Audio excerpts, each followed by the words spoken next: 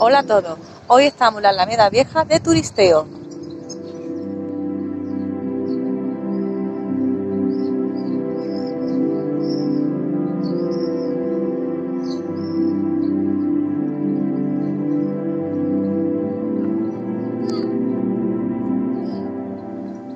Antiguamente a esta zona se le llamaba los llanos del Alcázar, porque lo que había antiguamente alrededor del Alcázar, el edificio más antiguo de Jerez, era un solar.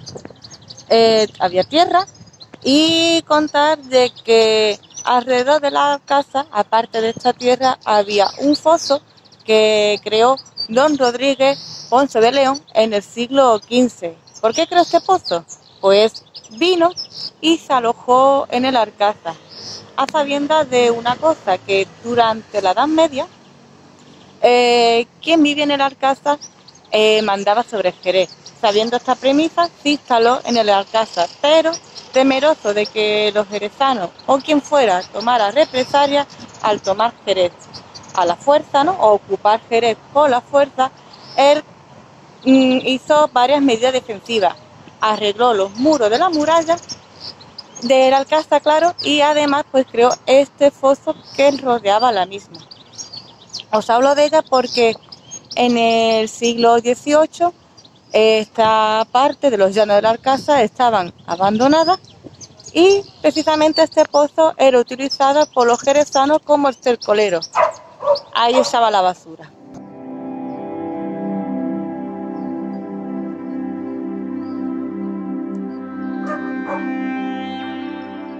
Fue en 1787 cuando José Eguiluz toma cargo como corregidor de la ciudad de Jerez.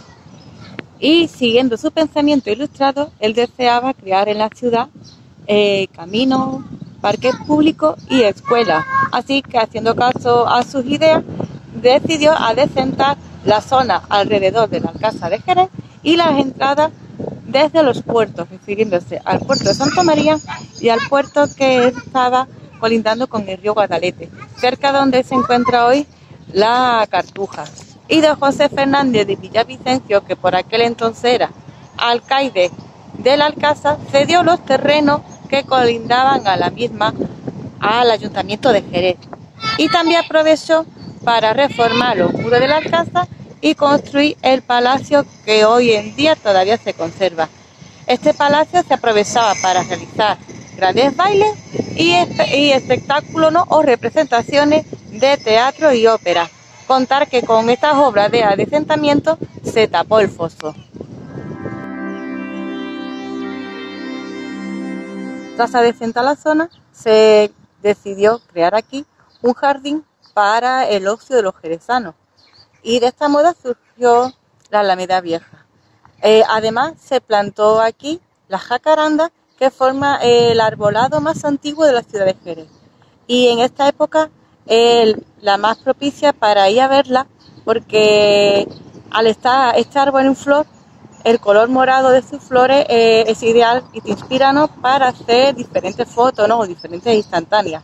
Ahora, eso sí, yo os recomiendo que aparquéis el coche debajo de este árbol, porque el polen que suelta es tan pringoso que solamente se puede limpiar los cristales si le echa agua caliente.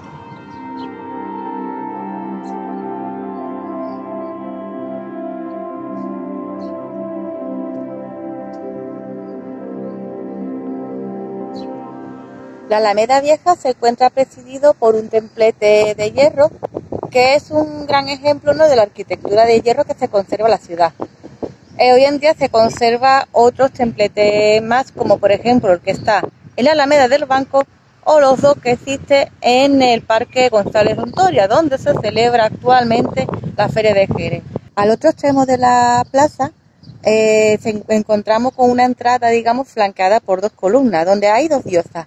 La diosa de la fortuna y la diosa Jerez. Esta diosa es la diosa de la agricultura, la diosa de la cosecha, y está muy ligada a la historia de Jerez, porque se dice que Jerez viene de Jerez y Jerez a su vez proviene de esta diosa. Jerez siempre ha sido una ciudad agrícola, así que no nos extraña que exista esta vinculación entre la ciudad y la diosa de la agricultura.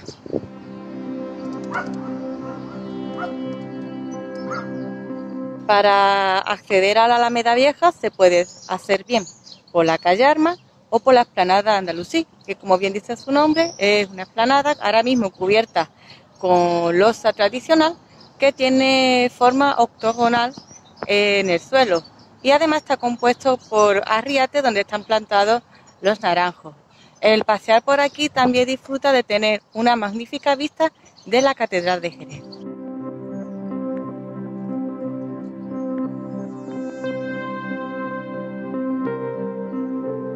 Además, la Alameda Vieja tiene un arco de triunfo que se construyó en conmemoración de la visita de la reina Isabel II a la ciudad de Jerez. Entre otras cosas, pues ella pasó tiempo en el Alcázar y visitó la bodega de González Vías y digamos que accedió a través de este arco. Como curiosidad, Manuel María González quería mostrarle a su majestad cómo se realizaba la pisa de la uva, ¿no? De dónde venía el mosto. Sin embargo, cuando la reina visitó Jerez, no era temporada de la vendimia, así que lo que hizo Manuel María González era visitar todas las casas donde los vecinos tenían una parra y comprarle las uvas que tenían dentro de la parra. Y con estas uvas compradas se realizó la dicha pisa de la uva.